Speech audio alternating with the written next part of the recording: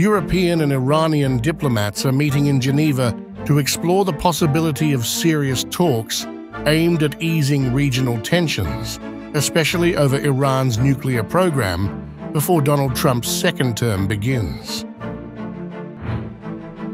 The talks are the first since the US election and aim to build momentum ahead of Trump's inauguration on January 20th.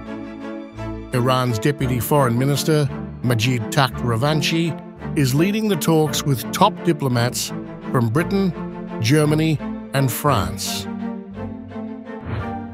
Tensions are high between the two sides, as the European countries recently advanced a resolution at the UN calling for a report on Iran's nuclear activities.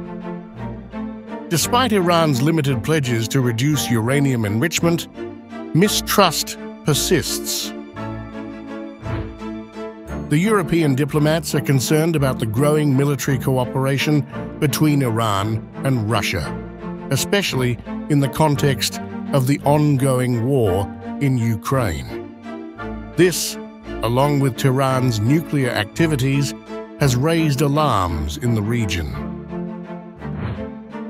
Iran's primary goal is to secure the lifting of sanctions imposed after the US withdrawal from the 2015 nuclear deal.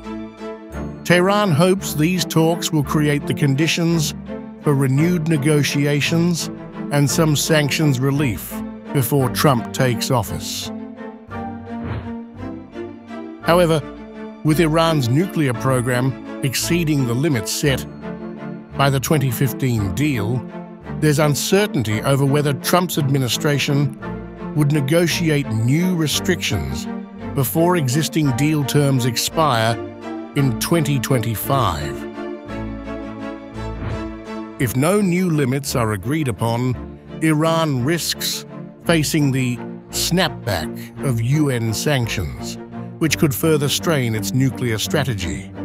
Iran has warned it will reassess its nuclear doctrine if that happens, adding to the pressure on both sides.